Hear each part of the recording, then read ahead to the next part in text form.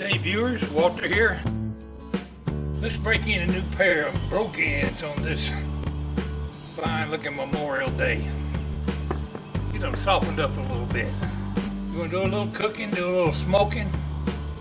Take a look around some of the work I did yesterday. I cut the entire property. But mainly we're going to work on smoking a pork loin today.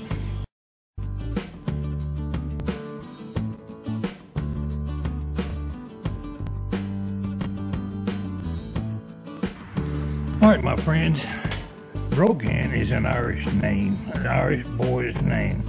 That might have something to do with why these kind of shoes, the kind of shoes I'm wearing are referred to often as Brogans, an ankle-high boot or shoe. But I'm going to break these in. I doubt I'll have them on too long. And I thought I'd make a nice opening for this video.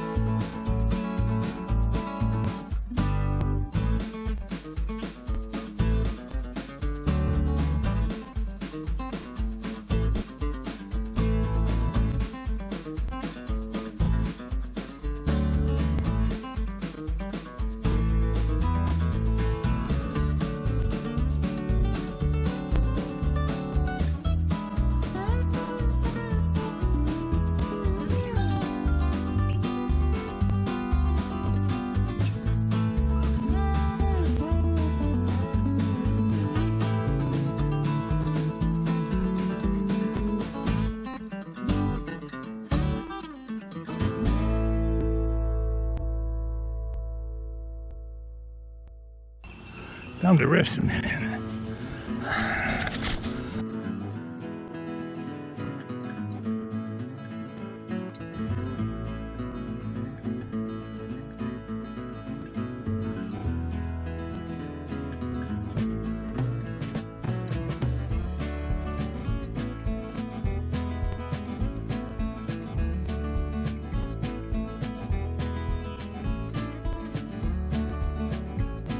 Alright, kitties, I hope there ain't no snakes under here. If they are, I hope you leave me alone. Oh, that feels wet and slimy. Need some dry wood.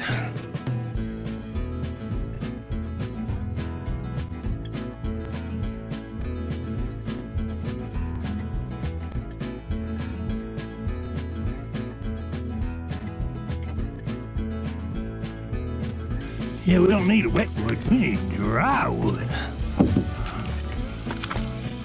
This is oak that's about a year old.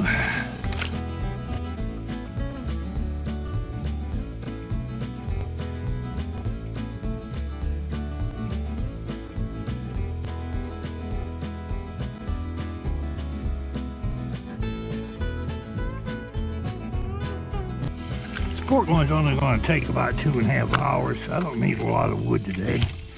That ought to be enough.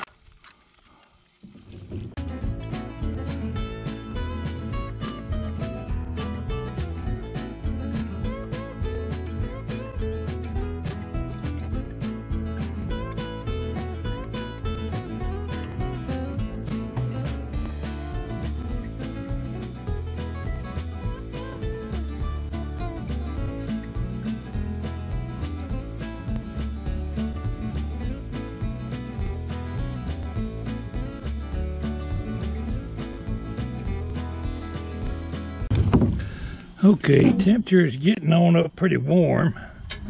Let's go get a hunk of meat and get it started. I'll close the door down to cut the temperature back. We'll get it adjusted back down to about 250.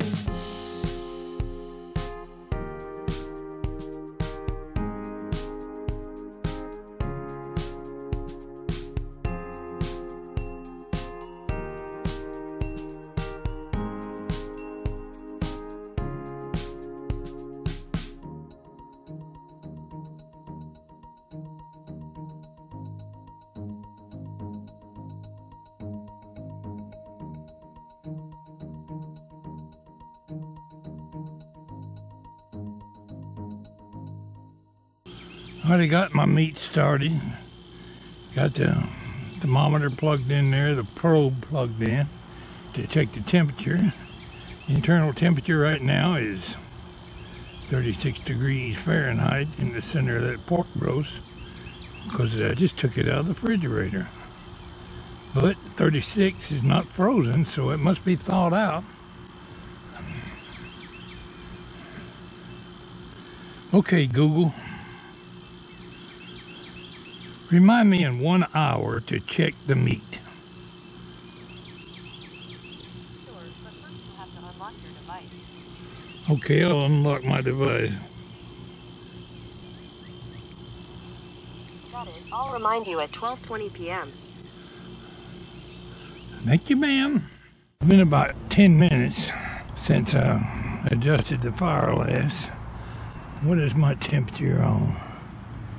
325. It ain't come down much. Maybe got too much wood on the fire.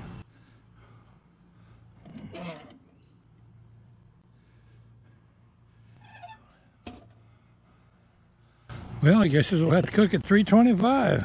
I wanted a lower temperature than that. But you know what? Down where the meat is, it probably is closer to 275 or 250. Heat rises, so that thermometer is measuring the temperature at a higher elevation. I'm going to say the temperature's all right. Heck with it. See what's happening inside our meat.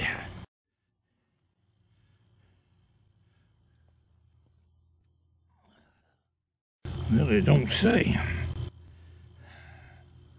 Don't tell me the battery's dead. Okay, 45 degrees, just jumped up 6 degrees, it's cooking inside. It's time to share a story with y'all. I was thinking about an incident that occurred in the Navy.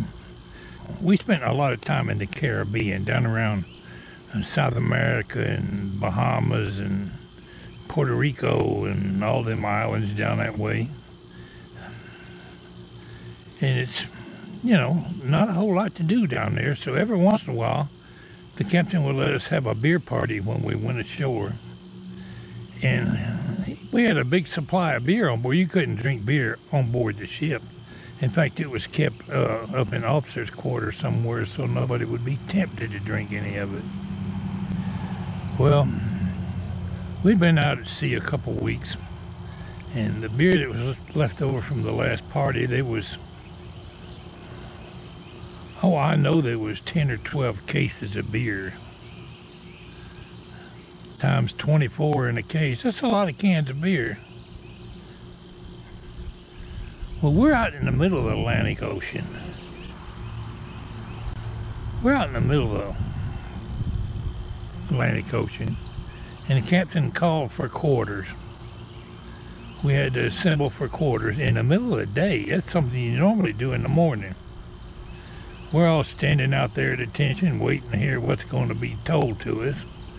The captain proceeds out, and he's got an unhappy frown on his face. His name was Sovik, S-O-V-I-K. He didn't want to put up with a whole lot of crap from people. And somebody had went in officers' quarters and took or stole, I don't know, some of those beers. There wasn't a whole lot going on, I don't guess, but somebody stole some of those beers. I want to know who took the beer. Would whoever took the beer take one step forward? Anybody man enough to know he'd been caught probably would go ahead and step forward, but whoever it was, the coward wouldn't step forward. I'm telling you, I want to know who, or there won't be no more beer parties on this ship. Nobody stepped forward. Here come the gunner's mate toting a M1 rifle. Now what the hell is he gonna do? Had a couple men bring out all them 8 or 10 cases of beer or whatever it was. Throw them overboard in the ocean. Well, here's these cases of beer floating around out there in the Atlantic Ocean. The captain standing by the rail with that M1 loaded. he commenced to shooting them cases of beer full of holes. He didn't quit shooting until there wasn't a beer can floating out there. We stood there and watched him shoot for, I don't know, 20 or 30 minutes. He was pretty accurate with that rifle. He could shoot a flying fish going through the air sometimes. Anyway, he destroyed all that beer, and whoever the culprit was, I think the captain kind of had an idea who it was, because it wasn't long after that guy suddenly got transferred off the ship. The guy that I thought it was, for stealing. So the captain was laying for his butt. They caught him. We were in some port, I don't know, Puerto Rico or San Juan, somewhere. I don't even think there was a Navy base. Anyway, we're in Puerto Rico. I'm thinking it was Puerto Rico. He was put ashore with his sea bag out on the pier. I don't care where you go, get the hell away from here. We give him some orders, transferring him to some receiving station somewhere. That was the last we seen of him. Right now, a beer would go down real good. I don't know if there's any in the house or not. I might just go in there and get me one and celebrate. I used to drink a few beers. I ain't had one in a long time. I trust all of you people out there having a nice Memorial Day. And I hope it's a pleasant day for you. This be Pwalpar, gonna get back to the meat tending business.